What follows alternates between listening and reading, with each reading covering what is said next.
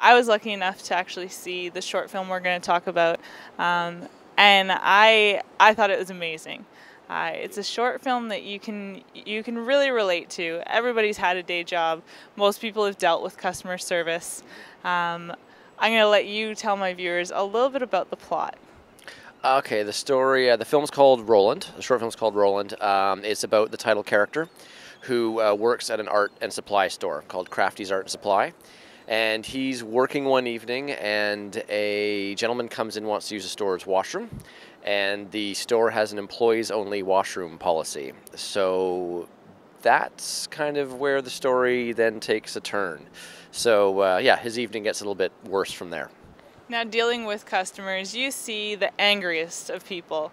Of all the complaints that you could have chosen, why the washroom? It actually is, believe it or not, it's actually based on a true story. My co-writer, Niall Kelly, it actually happened to him. He is the original Roland.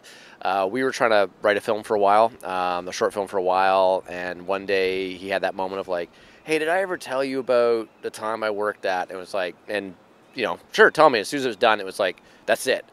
And I remember him being like, what? I'm like, there was just something about I don't know, there's something about the beginning, middle, end of the story that just like, I like it, went off, wrote it. And so, yeah, it's kind of one of those truth is stranger than fiction sort of ideas. Because, yes, doing a film about somebody who has to go to the washroom is not necessarily the most natural natural choice. So, But it was perfect. It really worked out. I mean, you sat there thinking you might know where this is going because you maybe have been in the same sort of situation. But for it to escalate to where it goes, and I won't give too much away, it's just, you sit there and you think, you know what, that could easily happen on a daily basis to any one person. and it essentially did. Like, there are some dramatic arcs that we obviously took that are a little bit different than what essentially happened, but the main plot points throughout, even sort of the ending, are actual things that literally happened. So it wasn't one of those we said, well, here's a start, and we just like grew it into this whole other thing. We took some dramatic tones and licenses and stuff like that were different, but otherwise it's true story. So it and for me, I liked it. For me, when I see short films, and there's all sorts of short films out there, and whether it's experimental or narrative or animation or whatever, but I like a story. I like, you know, a beginning, middle, and an end, or at least a beginning and an end. Something that when it's done, you can go, okay, that was a satisfying bit of entertainment or whatever that is, or story. And that's what this sort of filled for me when I was when we were writing it and heard it. And when it came to this project in particular, did you know that you were going to be entering it for the short film circuit? Well, yes and no. I'll sort of say kind of naively a little bit.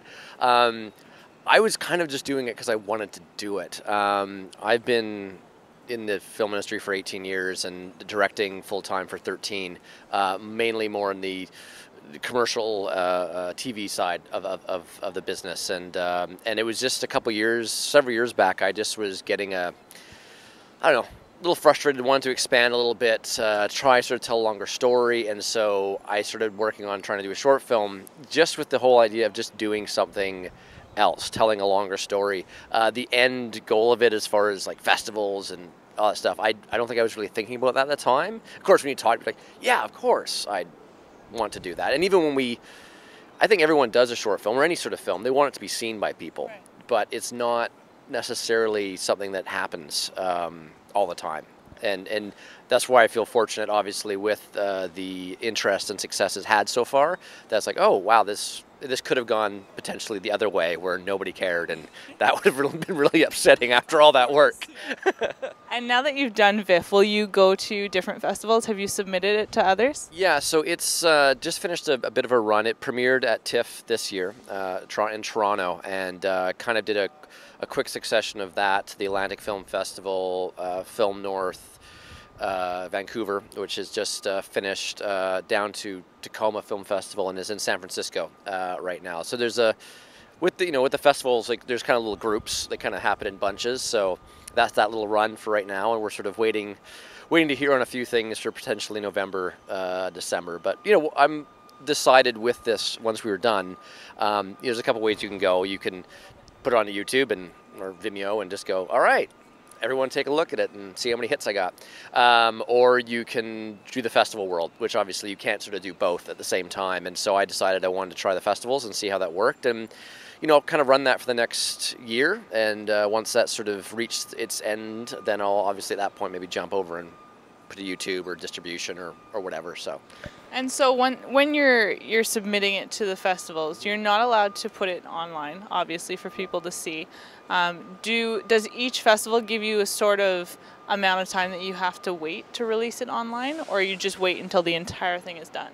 There was a situation where TIFF this year did an interesting launch project, which they kind of got from Sundance the previous year, where they actually did a kind of an exclusive YouTube channel dedicated to TIFF, which would run for a short time, somewhere in between like 2 weeks or to 5 days, depending on when your film ran, where they would put it on this limited time YouTube channel for shorts to be seen. And Sundance had a huge success with it, and TIFF was launching it this year. And the idea was, hey, you know, if you have your film showing at a festival, maybe you get between 400 and 500 people might see your film, like for a short film. If you get, you know, that many hits on your, you know, for that limited time, it's almost like they've doubled their audience or tripled their audience of who could possibly see these films. And so, and there were some films definitely with this year with TIFF that, you know, suddenly were in the hundreds of thousands, even up to 1 million hits because they caught a sensation and they just boom. And maybe, you know, potentially some of those films maybe didn't have long-term maybe distribution or other possibilities due to, you know, some certain, so that was an excellent success of suddenly, you know, their film became something else, and, you know, they were great, and so, but that was a unique thing that TIFF was able to do because they're, you know, kind of the biggest in the world sort of thing. It was where for most it's not. It's a case of you can't have it sort of playing online. So it was like, mine was on for 6 days, and then it was down, very limited time, and then it won't be up again till I'm kind of done with the festivals and go from there.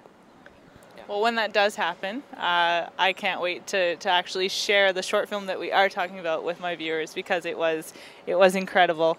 And I have to ask you, as a director, how do you decide on the actors you're going to use? Your character, Roland, he was unreal. He was amazing. Daniel Byrne, yes, he's a very, very talented man. They can go see the trailer up until then to at least get a hint of maybe what the story's about, and I'm sure we'll give you the email stuff afterwards, or webmail afterwards. Yeah, Daniel Byrne was the main character. I'd actually saw him first in a commercial casting I was doing, sort of a year before, and he came in and did this commercial casting, and I just remember him walking out, and I turned to my producer. I'm like, I think that's Roland. Like, he was just something about him, the way he looked, the way he acted. I'm like, I think that's the guy. And so when we came back, like, you know, 10 months later or whatever, casting, I asked my caster, like, could you please ask him? And yeah, he came in. I gotta admit, we had some great people come in for the role, but I kind of had all my eggs in that basket. Like, I was like, if he doesn't nail this, I'm not sure what I'm going to do, because he's just, in my eyes, perfect. And yeah, he came in and nailed it. And he's a very talented star on the rise in his own right. So the fact that I was able to kind of get him before he exploded on the world is just a nice bonus for me. So. And have you ever had that experience where you do have someone in mind, you think they're perfect for the part, they come in to audition for the role, and you're like, you're not what I expected at all, and you've had to change your mind? Yeah, a lot. It obviously depends on the type of casting you're doing. Certainly, if you're doing commercial casting, which is very, you know, it's very sniper shots. You're finding very particular roles. You need to be dad, who this and that, or whatever. You know, you've had people here like, no, that person is it. You know, I saw their initial casting, or, you know, and now I brought them back in for like their callback, and just watched them blow it, and just like, oh, and even like giving them the chance of like, look, go back out, and I'm going to give you some notes, and just, you know, take some time, go for a walk for 10 minutes, and let's come back in here, and just come back in, and it's like, wow, no, okay. I guess sometimes when, you know, when you're, you know, when somebody's not on, like at any job, it doesn't work, and it's, you know, yeah, sometimes that happens, or you have an idea of somebody, or once you see them, it's like realizing it doesn't work that way, or the other side is somebody else comes in that blows you away. You know, you have this idea in mind and somebody else comes in and it's like, oh, wow, actually, no, that's what I really want, not that. So while doing the casting for this one, did you already have other projects in mind and you sort of picked through the casting auditions for your next project? I tried to. Like, I remember being really frustrated because I obviously have a bunch of really talented actor friends that I've worked with over the years, but for the particular roles that I had, I didn't really have anybody that, like, I was like, oh, you know, Greg would be perfect for this sort of thing. I didn't have anything like that. There was actually only one. There was one role in the film in particular. It was another customer that comes into the store at one point in time and interacts with our main character, and a guy by the name of Jordan McCloskey, and he is somebody I'd worked with in the past, and I actually kind of wrote his character very late in production, just to kind of like, I wanted one more character, and I in the end ended up basing it on him because I'd worked with him before, and he was just an interesting guy, and so I actually did kind of tailor his role for him.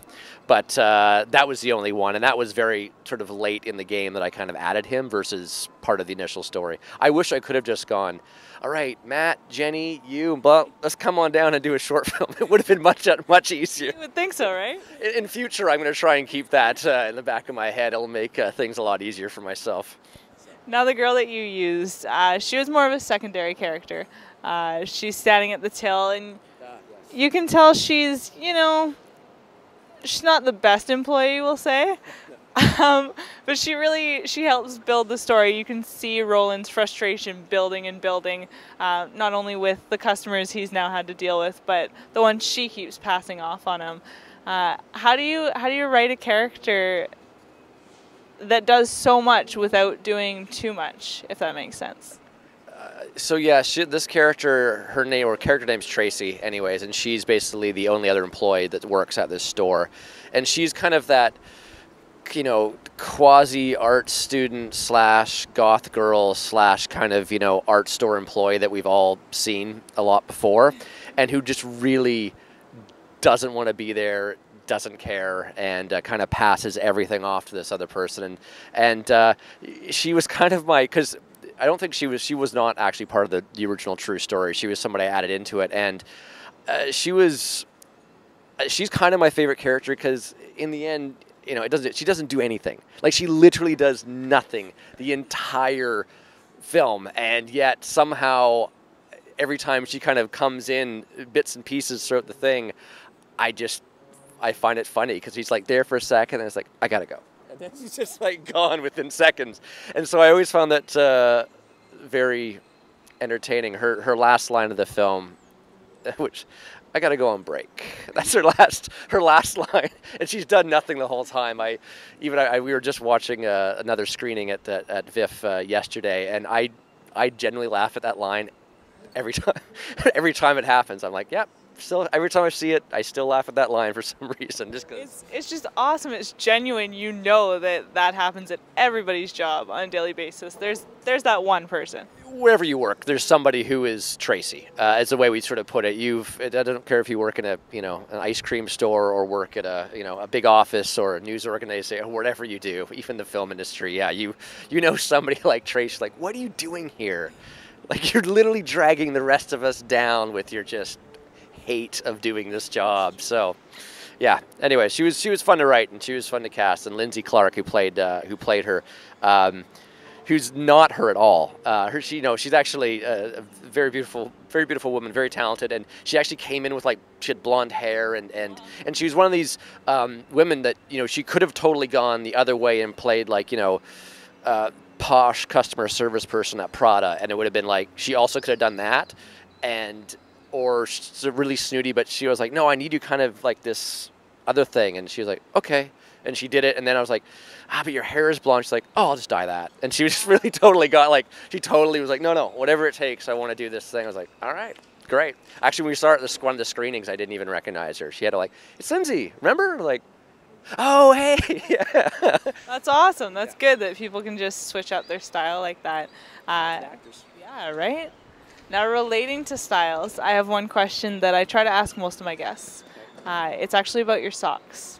I think that you can tell a lot about a person buy their socks. Now you can literally hear, you can actually see the sawdust burning in my head right now, thinking, what socks did I wear today? Can you actually not remember? I'm guessing they're probably gray. I'm guessing they're gray. I'm going to go with that. I'm going to pull my socks up. Yep, they're gray. They're gray. Tommy Hilfiger? Yeah, I think that was a box of 6 at Costco, I'm pretty sure. Right? Not too much thrifty and practical would be my sock choice, I guess. And are they always gray? Is that sort of to match the tones in your closet? A little bit. I guess, you know, there's shades of that. I got the odd Argyle thrown in there for fun and that sort of thing. But yeah, for practical everyday purposes, I'm going to go with gray. That would definitely be the most unique question I've been asked in an interview. And I'm happy to hear that. It actually made me think probably the most of any one. Like this panic of, like, one of them I wish I hadn't worn socks at all, and that would have been really entertaining. I wanted one with like a hole right in it or something like that. Yeah, but then you would have been super uncomfortable, and you'd probably be thinking about it through the whole interview. Yeah, at least for the rest of it anyways. Thank you so much for your time. It was a pleasure speaking with you. Thank you. Anytime.